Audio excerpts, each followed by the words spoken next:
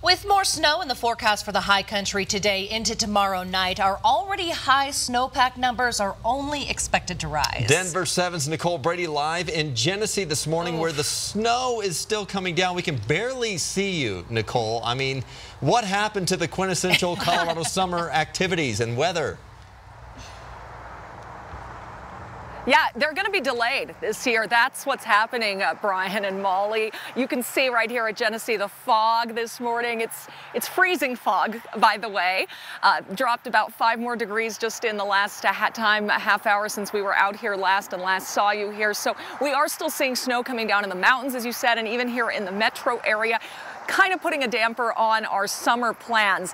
So let me show you one example of this. One of the great things we get to do every summer is enjoy the great sand dunes in southern Colorado. This photo submitted to our Colorado Through Your Photos Facebook page shows the Medano Creek, which always forms every year from the runoff and snowmelt from the Sangre de Cristos.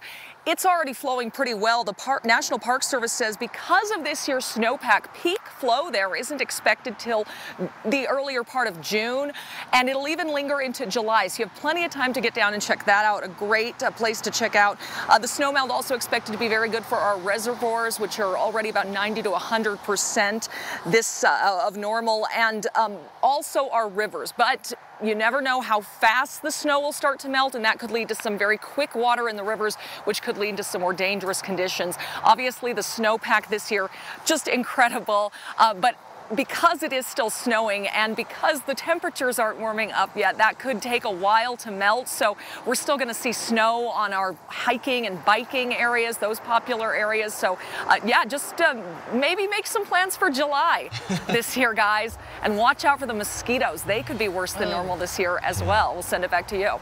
It's so foggy out there, she almost looks like she's standing in smoke. Yeah, right? She could tell a great ghost story right now. All right, thanks, Nicole.